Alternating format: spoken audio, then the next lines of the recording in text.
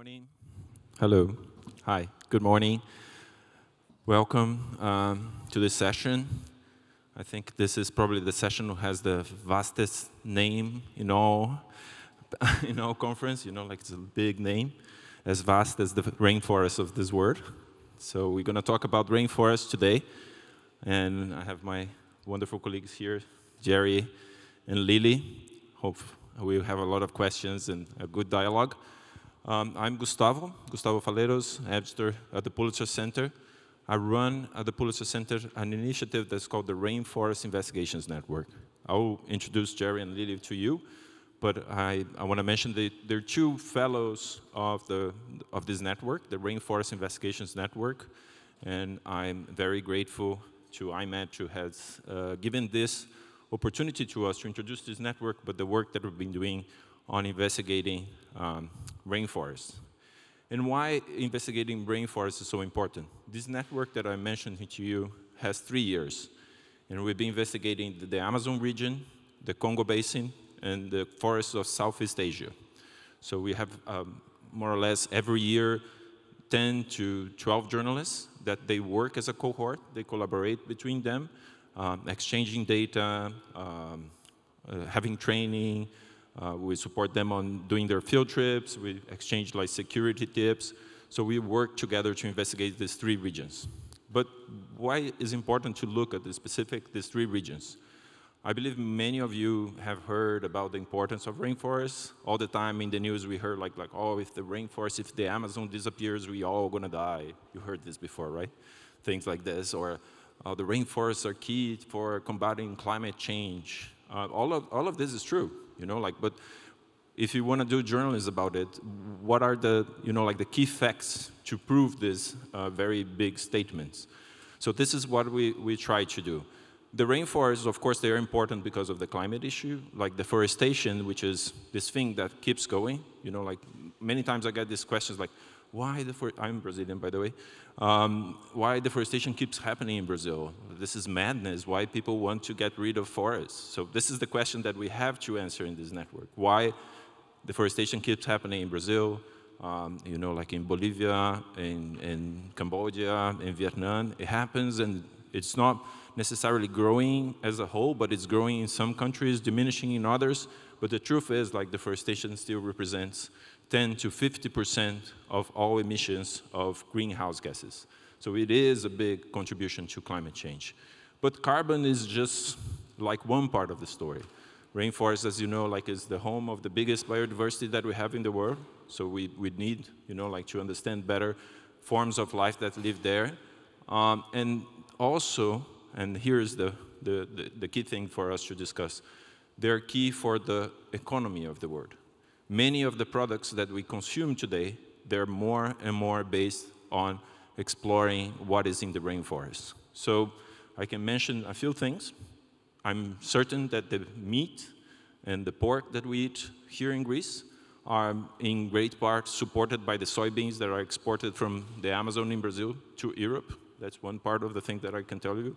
I'm pretty sure that all of you have mobiles in your phones with a little bit of gold and other minerals that are taken from the Amazon and from the Congo Basin. I'm pretty sure as well, like some of you have some clothes produced in Cambodia that are, produced with fuel based on burning forests from Cambodia, which Jerry is going to show to us. Maybe some of you want to keep your beauty in consuming collagen, which is produced also with bovine explored in the Amazon, as Lili will show. So everything is connected, using a bit of a cliche here. And what we do in this network is finding these connections. And the only way of doing this is looking at supply chains. And as some of you might be investigative journalists, you might know that looking at supply chains is very complex, because you have the financial aspects, there's money that is pouring into the supply chains. You have big companies that sometimes are acting in exactly these 3 rainforest regions. We have mining companies that have operations in Indonesia, Brazil, and Congo. Look at that, And then you have all the kind of impacts. I'm talking about environment a lot, but you have to remember as well that the rainforests are the home of the less, like isolated people of this world. Isolated in a sense, indigenous tribe that decided to not have contact with our civilization. So I often find that people are fascinated when they see a picture of an indigenous people trying to attack an helicopter with a bow and arrow. It shows like that in the world that we are all connected here, live to the world. There's people still that doesn't want to connect with our civilization. In this moment of climate crisis, as we say, are they maybe the answer for our, like our crisis? That's the key thing of linking also the rainforest with the human rights aspect. Many of these stories that you're going to see show that while exploring the natural resources, we are saying like the supply chain is killing people because we invading like indigenous land. We are pressuring people to be displaced from their homes. So it's a very complex issue that deserves a global audience and a global attention. So I talked too much already. I'll introduce my colleagues. We will start with a presentation from Lili. Lili is Brazilian like me. She's been working with the Bureau of Investigative Journalism in London. She's a very experienced journalist, have worked with the Globe and Mail in Canada, with the Dow Jones, covering economic issues, but now she's dedicating to climate and environmental reporting. So Lili will talk about the collagen and the beef supply chain. Welcome, Lili. Good morning. Thank you so much for having me. It's such an honor to be here, honestly. So thank you, Gustavo, for the introduction. I am the one with the red T-shirt in the picture. As Gustavo said, I work for the Bureau of Investigative Journalism. Now that I see this big screen, I regret some of my decisions of making dad jokes in my slides. But I work for the Bureau of Investigative Journalism, and if you guys don't know the Bureau, basically we are a newsroom based in London. We work with public interest journalism, and I'm part of the environment team. And I have a very specific focus. So our team looks into the environmental impact of global food production, basically. So it's very niche, but as Gustavo says, it's important because it's about supply chains, and supply chains are what connects several different parts of the world, and often it's what drives environmental destruction and human rights abuses somewhere else. So I'm going to talk about collagen because this is one of the latest investigations that my team worked on. And as I said, I work investigating food supply chains. And often my friends accuse me of ruining their food because I map supply chains and I show that there's a lot going on when it comes to environmental destruction. So this time I investigated collagen supplements, and we focused on one of the biggest brands. Vital Proteins is a brand owned by Nestle and advertised by Jennifer Aniston. She is the face of this brand. So yeah, I put Jennifer Aniston and the Amazon in the same sentence, and it kind of makes sense, but I will show why. So we produced a video, which is something that we're trying to do differently this time, because honestly, the investigations that we work on are very complex. This investigation took my team 10 months, so very painful. Also, it's difficult to put all this evidence together in a way that people actually care. My family they don't even read my stories, honestly. They are very boring. But they will, watch a 1.5 minute video explaining what's going on with collagen. So collagen is this wellness, beauty product advertised by celebrities like Jennifer Aniston or digital influencers. It's everywhere, basically. You guys can buy, don't buy, seriously, it's joking. You guys can buy in the US, in Europe, in Brazil, where I'm from. So it's everywhere, and you see ads all the time on social media. So we decided to try something different to make sure that people actually, paid attention to the investigation, and we produced this video, which kind of tries to show this investigation through this influencer type of video to make people actually care about it. I'm going to stop talking, I'm going to play, and let's see what you guys think. Collagen. The wonder product for skin, joints, and muscles. It might be good for your health, but what about the health of the planet? Like others, best-selling collagen brand Vital Protein sources grass-fed, pasture-raised bovine hide from Brazil. That means cow skins, by the way. Cows that eat grass. Their chief creative officer swears by it. But grass-fed doesn't mean sustainable, especially when talking about Brazil. The Bureau of Investigative Journalism dug into this murky industry and found vast deforestation and invasion of indigenous lands. Here comes the complex bit. Concentrate. Across Brazil, many indigenous people live in tropical forests and preserve these lush environments. But their land is under threat from farmers invading to deforest and raise cattle, cows that eat grass. These cows get mixed up with ones from legit farms and sold to nearby abattoirs, many of which are owned by Brazil's biggest and controversial beef companies, JBS, Marfrig, and Minerva. Dead cow skins go to tanneries to de-hair and de-flesh, and then to collagen companies to turn into scoopable powder. But isn't it just a byproduct, you say? No, it's a big part of meat companies' income. So while being healthy is vital, so is the health of the planet. Yeah, this is the company's response to the investigation. We have to put it there. It's mandatory. All right, so I'm gonna try and walk you guys through this complex and painful process of mapping a whole supply chain that nobody has ever mapped before. I divided into 3 steps.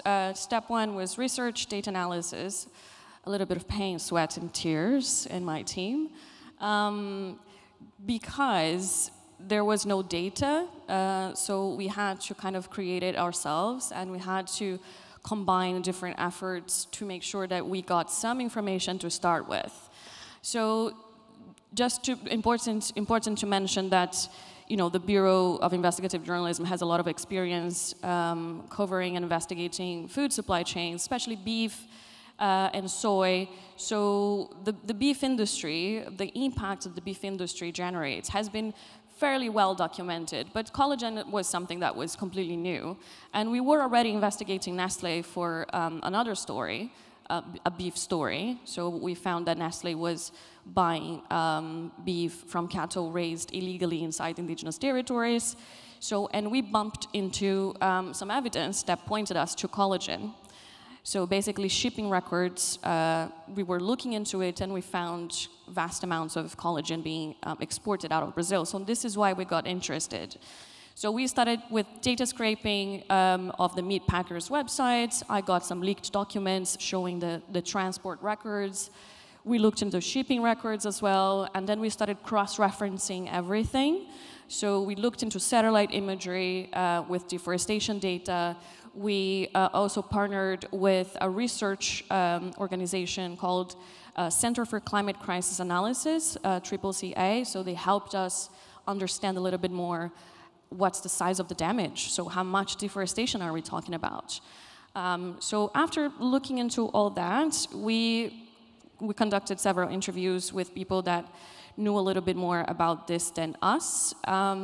And then we started trying to beef up the evidence. Apologies for the pun, I could not avoid it. So we understood that we didn't know anything, and we didn't know the players, we didn't know the companies involved. So we started, digging deeper and trying to understand who is supplying Nestlé. Okay, but who is supplying the supplier that supplies Nestlé, and who comes before that? So it was a lot of work to understand what's the journey between one farm to another farm to another farm, slaughterhouse.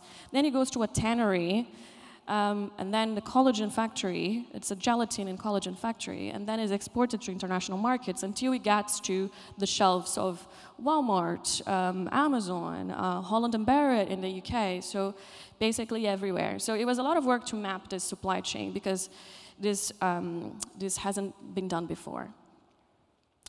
But we bumped, we hit the wall, basically. We had some fairly good idea of what was going on, but we could not confirm because the data was not telling enough.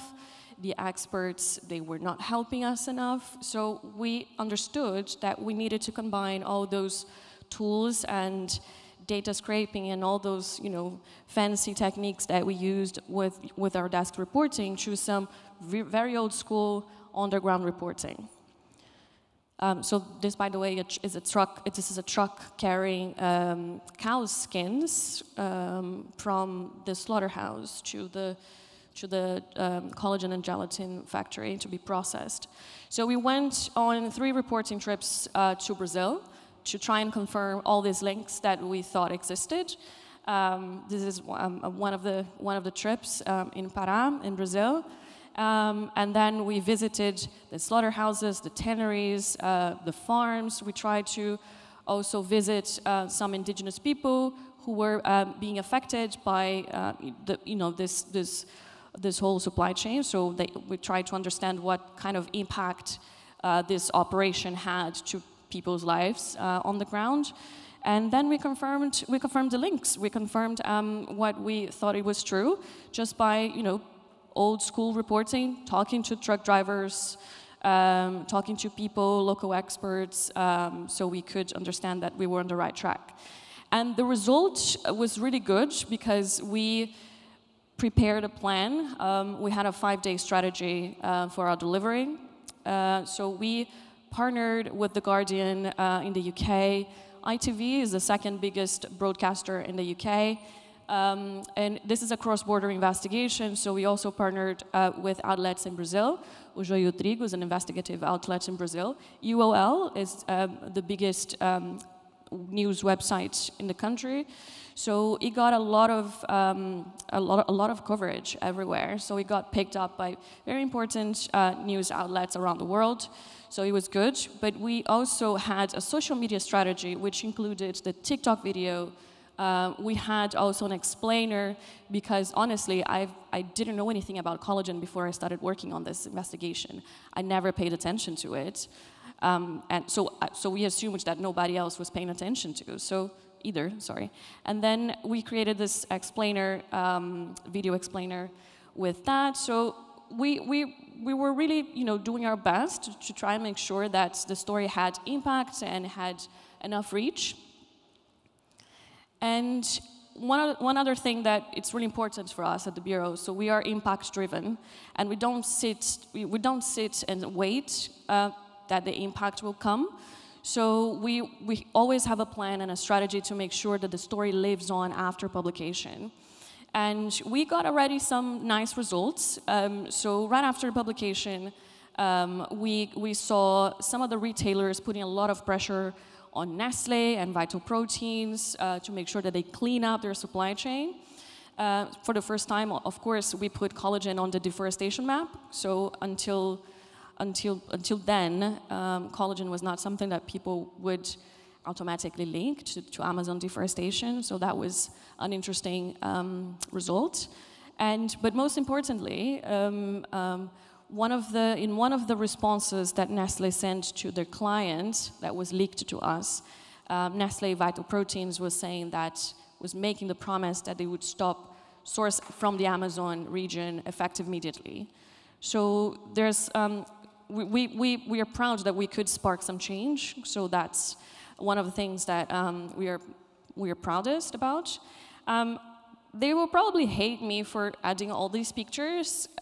Sorry, guys, but I just want to say that, I'm just representing my team. We don't do this alone. We don't do this, the lone wolf, meeting people in parking lots, investigative journalists being mysterious. This doesn't happen anymore. We need teams. We need people working together and collaborating.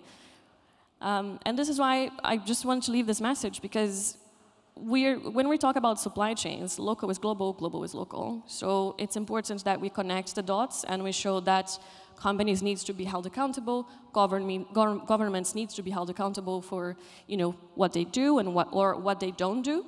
And the best way to do it is teaming up with people that can help you and have different skill sets and can help you move further and accomplish more things, right? Yeah, so let's collaborate. And thank you so much for listening to me.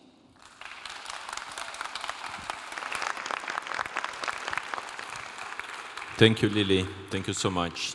As you can see, a lot of interesting elements in Lili's presentation, not to speak about the collaboration, but like working with different expertise, the partnership she did with some of the researchers on the way. So there's a lot of things for us to think and question.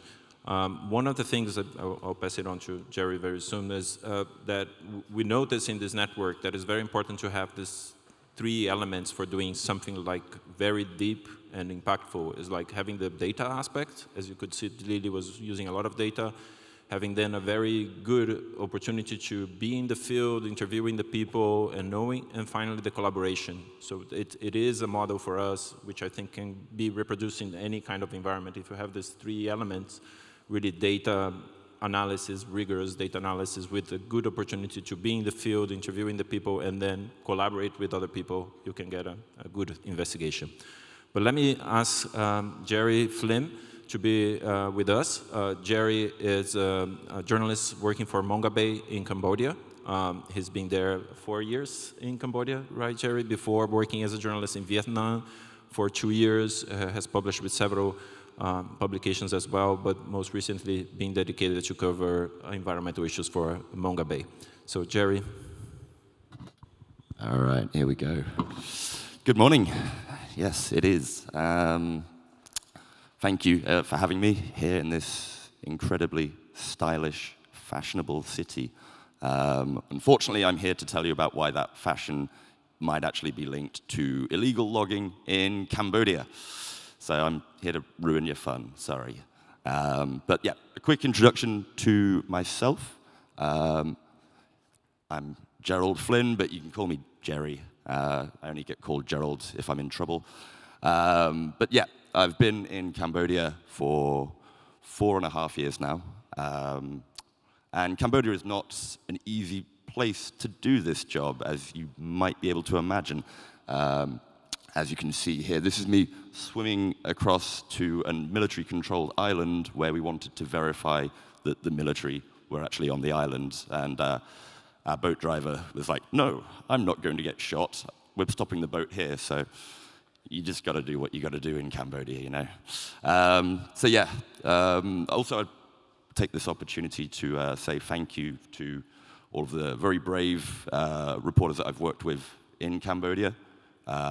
Many of who do not have their names on the bylines out of their choice because they have family and they don't want anything to happen to them. Again, it's Cambodia. So yeah, we decided to look at Cambodia's garment sector. This was one of the investigations that I was lucky enough to be able to do working with the Rainforest Investigations Network. So yeah, one of the key reasons that we chose the garment sector is because this is a $12.6 billion industry in Cambodia. Before COVID, it was a $2.5 trillion industry globally. So you'd think these guys have the resources to ensure that they're not involved in anything dodgy. They do, they just don't care. So, quickly, a bit of context for Cambodia. So you've got roughly 750,000 Cambodians employed in the garment sector, which in a country of 17 million is pretty significant.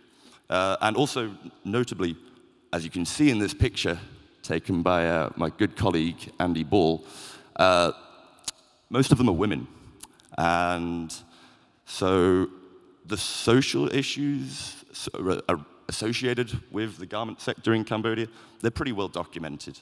From union busting, wage theft, the trucks that they're traveling into work, they frequently tip over, maim, kill, disfigure people for life. The factories themselves often aren't built for human habitation. So during Cambodia's dry season, it gets incredibly hot, and there are mass faintings. During the wet season, they flood, and people get electrocuted because Cambodian electricity. But the environmental impact of this industry is a little less known. So we actually partnered with some academics at Royal Holloway at the University of London. So these guys had actually attempted to try and map out and quantify the environmental impact of Cambodia's garment sector. And so they reached out to 255 factories. Only 160 responded. And out of that, 48 confirmed they were burning forest wood. What's forest wood got to do with clothes? The clothes that you buy, before they get to the shops, they need to be washed, steamed, ironed, dyed. And this takes a lot of water. And in Cambodia, electricity prices are bizarrely high, especially compared to the region. And so a lot of the factory owners, saving money, they just use wood, burning wood to boil water. And that's how you end up with images like this, which makes it a little bit easier to find out who's burning wood. But so effectively, the researchers at Royal Holloway, Laurie Parsons is the lead researcher. Very grateful to that guy. He shared with us his data from 2021. And they had calculated that each factory in Cambodia that was burning wood was burning about 562 tons a day. So this is not an insignificant amount of forest that is vanishing into garment factories. And what we did that Laurie hadn't done was actually start to map out where these factories were. And so, because I've not made this map particularly well, somewhere over here would be the Cardamom Mountains. And this was kind of the area that all of our investigations for the year were focused on. It's an intensely beautiful piece of rainforest on the Thai border, particularly significant ecologically and under threat from a range of different factors that we tried to document over the course of last year. But anyway, one of the key things we noticed when we mapped out the data was that a lot of the forest wood burning factories were along this main road linking Phnom Penh, the capital, to the Cardamom Mountains. So that sort of gave us a little bit of a lead. What we then started to do was look into the potential sustainable supply of wood. Now, I'm saying sustainable in inverted commas here because a lot of that sustainable wood comes from what are known in Cambodia as economic land concessions. So you can see here in red, these are huge parcels of land given out to often politically connected, wealthy individuals, often for the purpose, on paper, of agribusiness, plantations. But in reality, what usually happens is they get 10,000 hectares of forested land, gut the forest, and then run off. So they just sell the timber, basically. And over the course of Cambodia's history with economic land concessions, something like 700,000 Cambodians have been forcibly evicted from their homes. 2.2 million hectares of Cambodia, again, it's a small country, have been awarded in economic land concessions, and about 1.1 million of that is rubber. And the rubber wood is what a lot of the factories claim is their sustainable supply of wood. However, a number of studies have shown that the domestic supply of rubber wood simply does not match the various demands in Cambodia. Plus, a lot of it gets sold to Vietnam because it's a much bigger market. You can make much more money selling it there. So this led us to start thinking about, well, how do we kind of quantify the damage that the garment sector is doing? And the first thing we did was honestly quite naive. Cambodia has as you can see here, quite a uniquely high rate of deforestation. And that's for a range of reasons, not just the garment sector. I mean, the Khmer Rouge bankrolled themselves on the illicit timber trade. The current crop of politicians have largely done the same. So it's not the garment sector alone, but the garment sector definitely has a role to play. So we naively reached out to the 48 factories identified in the 2021 study, and then we reached out to 881 factories with TAFTAC, the industry association. They represent all of the factories that are exporting. So out of the 1,200 factories in Cambodia, 881, that's roughly how many are actually exporting goods internationally. Nobody wanted to talk, literally. We got 2 replies out of these huge email blasts, and they both just told us to go away. So that didn't work. So then we got the idea, okay, we'd been lucky before using satellite imagery, maybe we can use that and try and see which factories have wood. And for a long time, a lot of these factories were not storing the wood that they were using for fuel inside. But some of them kind of realized that if you leave wood outside, it gets wet, and burning it then becomes harder. So we very quickly realized that while scouring through this list of 881 factories and looking at the satellite imagery, we weren't really getting a lot of interest. We weren't getting any interesting results. And so then we thought, okay, what if we wait outside the factories? There are factories all around Phnom Penh that we know from the 2021 study have at some point been involved in the illicit timber trade. So we spent a lot of nights sat in a car with tinted out windows outside factories waiting to see if a timber delivery was going to arrive. This also didn't work. We ran into a lot of walls head first. So we decided to reverse it. You know, instead of tracking the wood from the factory back to the forest, we just went to the forest. So as you can see here, the Cardamoms National Park and Phnom Aral Wildlife Sanctuary, these were the 2 key protected forests that we wanted to look at. And here, the village of Kateh, that is where we went to find some loggers.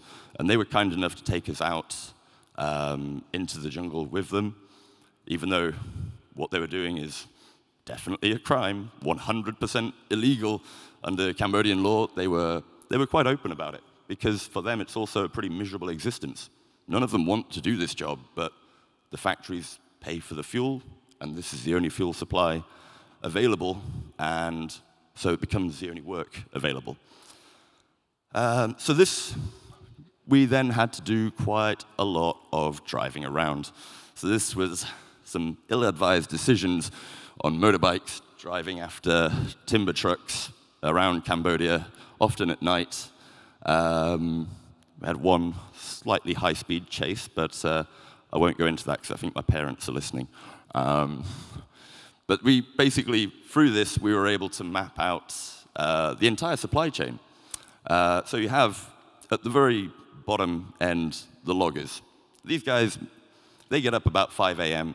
They make roughly 4 trips a day into the jungle. They risk being arrested. They risk trees falling on them. These vehicles, koyuns, there's not really a good English translation for that, I'm afraid. They have a tendency to kind of tip over and kill people quite frequently. So yeah, they make about $20 per trip. Now, after that, they sell to traders. The traders are particularly interesting because they actually all came from the next village along, and they previously had been loggers, but they had just gutted all of the available forest that they could still reach and make a profit on. So they switched jobs. They became the guys ferrying the wood from deep villages deeper into this protected forest out to the cities where you have the middlemen. The middlemen are the only guys who actually have any direct connection to the factories, and they guard these relationships preciously because that is the cash cow. They are able to set the price for the traders and for subsequently the loggers, but they make about $400 per delivery to the factories. So yeah, we followed a lot of different vehicles, spoke with a lot of different people throughout this supply chain to try and understand how it works, and to confirm that there was, in fact, illegally logged forest wood being burnt in factories. But we wanted to understand who's driving this. You know, the factories aren't doing this for fun. They're just doing it for money, obviously. But where is the money coming from? And sorry, guys, it's from all of you, from us, from wanting to look kind of nice and buying clothes. And so we scraped the TAFTAC website, which is the industry association, because they list contact details, but not in a way that makes it easy. So we built a spreadsheet off that.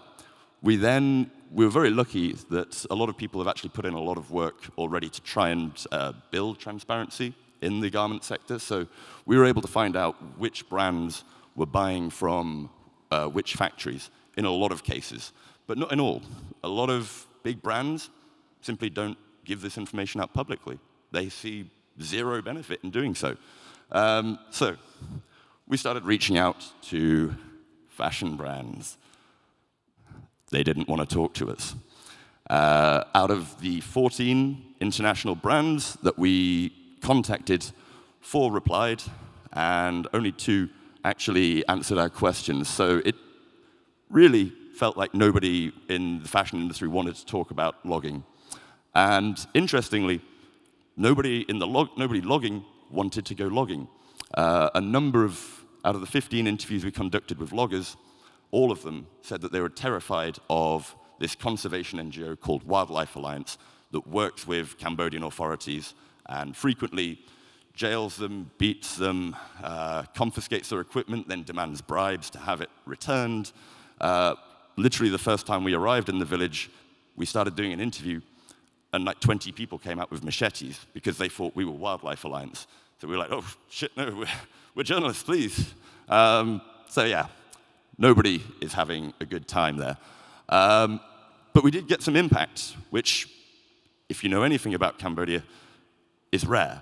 And so we did manage to get TAFTAC, the industry association, to publicly basically admit that they had been using illegal wood when they'd outright dismissed us at the beginning. But that's it. It's words on one letter. Whether anyone's actually going to do anything about this, I don't know.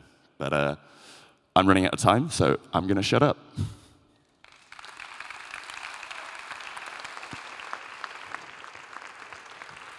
Thank you, Jerry. This is wonderful. As you can see, you know, like when you do sometimes some of these investigations might look very, very specific, but that's how it has to be done because it's evidence. It's pretty much like a research, a scientific research in a way, if you like, you know, and then you get the impact of the industry answering because you have the facts, they have to answer. That's how it's done. That's what we believe, right, on investigations. I think we'll open, I have my questions here. If you are not up for questions, I'll do it, but I want to hear from the audience and open for questions immediately. So we have one here, another one there to start. So first here on the first row and then the fourth, fifth row. Please identify yourself and... Καλημέρα, bienvenida a Iglesia. Felicitaciones sobre tu presentación maravillosa. So my name is Lena. I'm really very impressed and get inspired today from the three of you. Congratulations, really. You made something for the universe, for the humanity. My question is, what is the most difficult obstacle you have faced? And what was the impact you got and what really changed you like human being and like a journalist? 3 questions to 1, thank you. Lili. The biggest impact while reporting. Well, we had many challenges, I have to confess. I think initially the first challenge was that we didn't know anything at all about it. So we had to literally start from scratch. And that can be, that can make you feel a little bit hopeless that you're actually going to find something. And maybe the second challenge was more operational because we needed to go on the ground to confirm the links between the companies. We needed to also talk to the communities affected.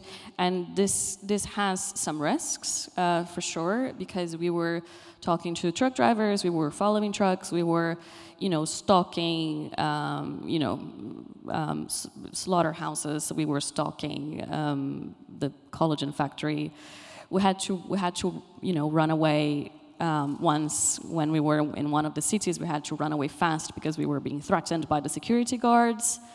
I hope that my parents are not listening to this. But this is one of the risks, right? So when you go to these trips, you have to make a very good assessment on the risks and how to mitigate them. This is something that we have been working on, both in the Pulitzer Center's Rainforest Investigations Network, but also at the Bureau. So we have to work on a very thorough assessment on how we're going to avoid the risks, and if they exist and we cannot avoid them, how we're going to mitigate them. So we have these documents that we plan ahead. We spend a long time planning the trips, so we make sure that the whole team is safe. And I think this is one of the main challenges reporting about the Amazon these days. We had last year, one of my colleagues, Don Phillips, British journalist, brilliant journalist, was killed in the Amazon with Bruno Pereira, an indigenous expert. So I'll just take this opportunity to remember him.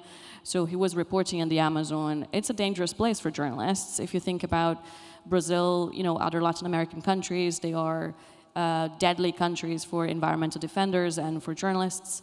So I think in this type of reporting that we do, definitely safety and security when you're actually on the ground is one of the biggest challenges, in my opinion. Jerry, for sure, you have a lot to share about danger. Yeah, I don't want to go too far down that rabbit hole, but I think for us, one of the biggest challenges was the fact that it was kind of like an open secret that the garment factories were using largely illegally sourced wood, but no one really knew where it was coming from or how it was getting there or how much money was actually being made by anyone involved. So for us, it was kind of like people were quite flippant. They were like, yeah, of course, why wouldn't they? And we were like, why would they? This doesn't make sense. And so that was quite a frustrating obstacle because, again, in Cambodia, we have a huge dearth of data. They have an allergy to transparency. The TAFTAC, the industry association, literally went on the record telling us he does not want more transparency in the fashion industry. It's just bad for business.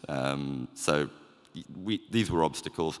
But then obviously, yeah, like Lili was saying, the physical safety elements are, not to be underestimated in a place like Cambodia.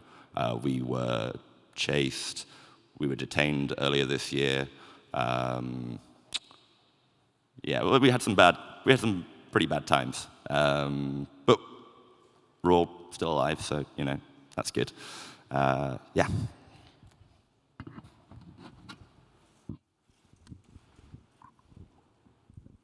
Thank you so much for your presentation and for shedding light on the environmental aspect of it, which is heavily underreported. I just wanted to ask, even if sustainable processes are put into place, the law changes, the corporations pay the price, you will still have your local populations, the working class, that are going to get lured into this type of employment because simply they have no other choice, as you said. And the same applies to illegal alluvial gold mining in Brazil, the same applies to coca plantations in Colombia, it's everywhere. What is the alternative for those people? Is there hope for them? I don't know if you can answer. Well, when we spoke to some Ministry of Environment rangers that are responsible for protecting these protected forests, they said, well, yeah, of course, we know that they're illegal loggers in the village, but if we arrest them, we have to arrest the whole village. And then that leaves children without fathers, it leaves mothers unable to pay rent, pay for school, pay for petrol, etc. So they just didn't do it. And I mean, when we spoke to the loggers, they were really hopeful that one day someone would build a factory near enough to their village that they could just go work at the factory instead of having to go out into the forest and log to fuel the factories.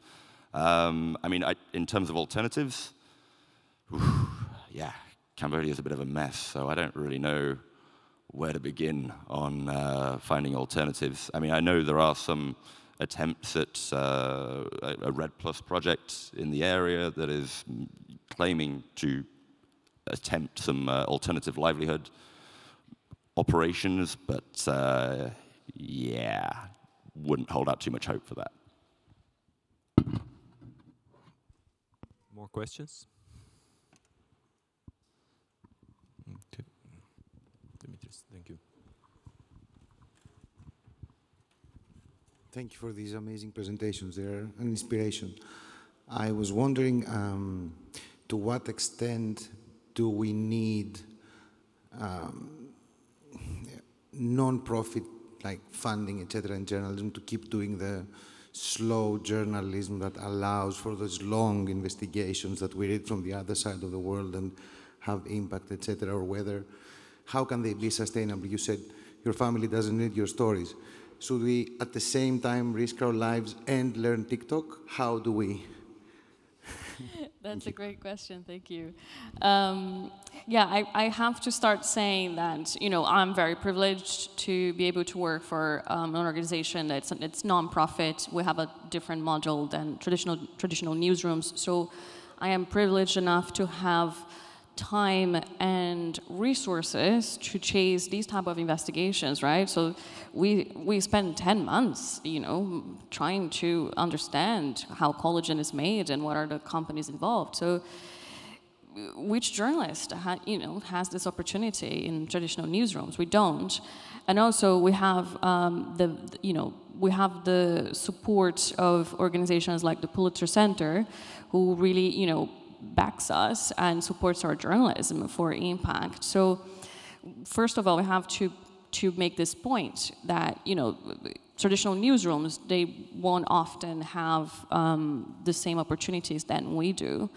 But this also opens opportunities to think a little bit outside of the box. So we had 10 months to work on the story and to think about how can we deliver this message in a way that people actually pay attention to. Usually journalists, you know, they have to publish one story after the other and they don't find space to innovate. So we are privileged enough to be able to try and experiment and sometimes make mistakes. Sometimes it's successful, like this example, it's a great one. It was very well received. But I think that you can also try, you know, baby steps. And if you're in a traditional newsroom and you want to try something different, maybe have your, you know, special project on the side. Maybe try and convince your editor. I know this is like super difficult. And again, I'm speaking from a position of privilege here. But I don't know if I answered the question. But I think the climate crisis is the most important topic of our generation. We will have catastrophic consequences if we don't, you know, ring the bell about this. So it's our duty as journalists, because this is a service, to think on how we can make people care without being sensationalist, and also providing some ideas on how to fix this mess that we created for ourselves. Can contribute on this answer. The project of Lili was a big example for us. Like we worked together a lot on planning how to publish the story. We knew it was very complex, but we planned together what would be the impact strategy, and I think this is a great, you know, like inspiration for other projects of us. Like every time we're going to publish one of these complex stories, we see this story as the beginning of a process, not the end. Although after 10 months of work, you're like, okay, I published, it's done. Sorry, no, it's just the beginning, you know, because then we start doing other things, and that's the model that we're pretty much also following at the Pulitzer Centers, that's finding other opportunities for audience engagement. And that can be like a comic book that will be distributed in schools. It's not advocacy. It's really thinking about other formats for your story that will reach different audiences, diverse audiences. So like with doing stories in Congo, you know, like it is very fair to publish the long-form story, but we need to think about radio. We need to think about the comic books. We need to think about the documentary. Jerry's publishing a documentary this week about these stories, right, Jerry? So there's like other formats. And that applies not only for Rainforest. We've been working also with ocean reporters, you know, like Erin, who's here with me yesterday. It's an ocean fellow. She's doing investigations of 1 year. So just to say that I think we need the non-profits to support this kind of thing. Yeah, I'd just quickly add that without those sort of initiatives that the Pulitzer Center has put together, and that, you know, newsrooms like Mongabay, like the Bureau, have kind of gotten on board with, I don't know how else we're going to do this, and it doesn't really feel like we have that much time to mess around trying to make profits. So yeah, let's just take the money and run. I think there's time for one more question. Okay, here in the first row. Hello, hi, thank you so much for really interesting investigations. And I'm Angela, I'm a journalist from Serbia. I'm currently in London, and I wanted to ask about what would be the key things you would highlight as a need for bigger transparency when it comes to data, if we want to do these kind of stories. Where is data lacking, as obviously both of these investigations relied heavily on data that is not really easy to access. You had to either basically combine it by yourself or rely on other academic research. So what do you think there is there a space for us to push more transparency when it comes to, for example, supply chain data, as obviously that's something that's really important for this, to reconstruct where this, I guess, anything comes from? I think this is a key point. We need more data, and we need companies to be more transparency, mostly. There are some initiatives, some companies are trying to make available the information on, you know, their suppliers and more information about their operations, but it's definitely not enough. And there's a lot of greenwashing as well. So in these investigations, you have to try and, you know, find your way through all the greenwashing and all the empty statements that companies make. The backers. We have to look into the financiers of this.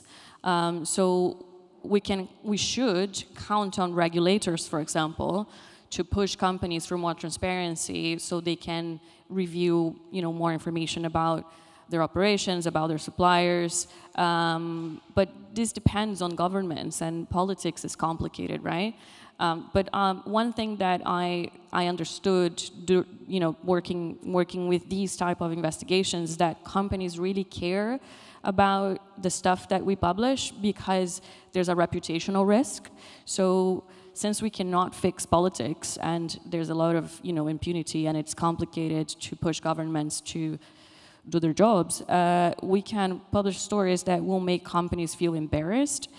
So they will have to act and do something about to clean up their mess. And that was definitely the case with Nestlé. So Nestlé publishes a list of suppliers that's not complete, it's not clear enough. But it's something, so it's a starting point. But we have to continue to push them and push banks as well to disclose more information on where the money is going. The money is backing destruction and violation of people's rights around the world. So it's definitely something to keep an eye on as well. Sorry, I spoke too much. You want to comment something? About 30 seconds. Very, very quickly, I would just say, in the absence of data, build your own. That's what we have to do in Cambodia a lot of the time. It's not always possible, it's definitely not easy, and it's certainly not ideal, but it helps. Okay, thank you very much to Jerry and Lili. Thank you all for participating, and have a good day. Thank you.